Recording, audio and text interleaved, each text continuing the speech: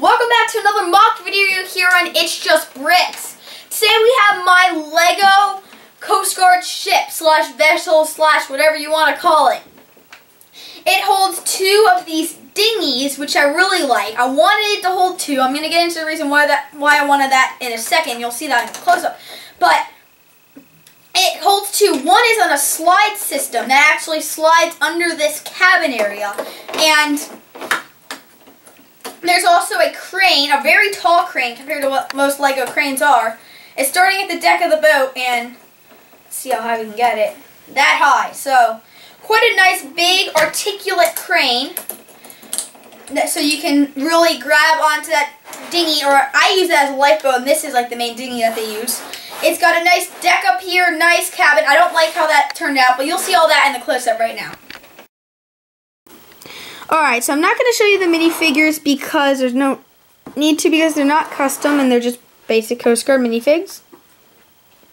So we just have the front of the hull and get that guy and that guy out of the way.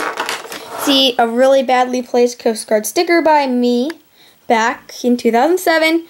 Got stairways leading up to this front deck area where they can kind of spot people in distress or whatever and kind of look out, and if they're in rough weather they can look out above there, and they can get to the back of the bridge from there and to the front. So really this is where all the action happens, and if they need to go into the front like the dock or something, they'll take that walkway there and they can either go up on there or hang out there. So now we'll get that out of the way. This is the main bridge compartment here. It's not very nice looking, but it serves its function. Just got mismatched windows, and I didn't use like the regular traditional Lego boat piece because I had that in another mock that uses two of them wide, and I broke that thing down, so I probably could change it. But it was like I needed that extra width, so it was like a 12 wide huge window. It looked pretty epic. But yeah, that's that. There's a door so that you can get on that deck, and then so you're on this deck down here, you board, you're on this deck, you climb up there, then you climb up there and you can go to the front, or you can come here to the cabin. Door open, I'll just open the lid. In there, rip that door out of the way, there's the captain, which he's down.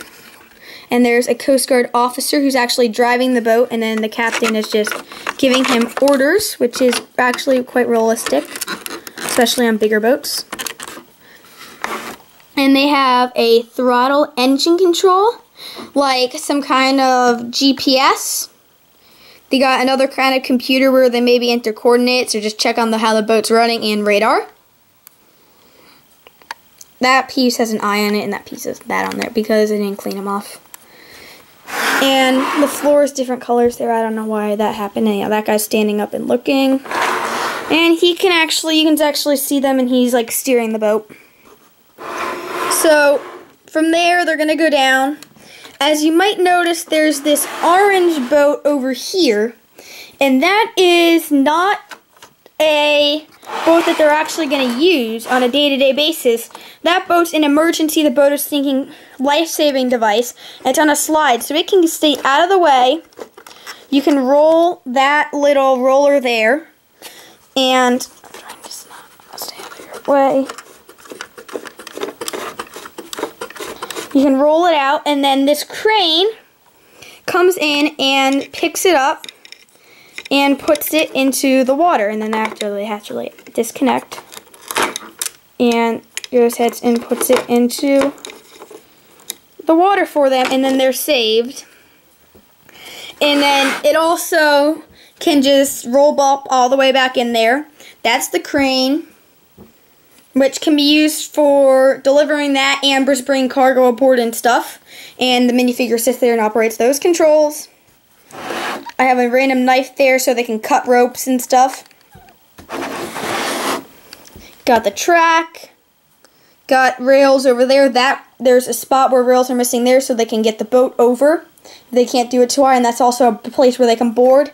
And another place where they can board over there on that side. And over here, this thing is one of the main features of the entire boat. This is how they launch. Now I wanted to have two boats, one like safety boat and then one other boat. I originally actually had 3 in here, actually 4. I had another one of these on that side, and I put 2 up in that slot. So I had 4 of those dinghies on there, and used it in our pool, which we sold the house with the pool, but put like one of those old, like the Lego motors that they had in those fireboats and drove around in the pool. And that was pretty fun. That was a while back though, so.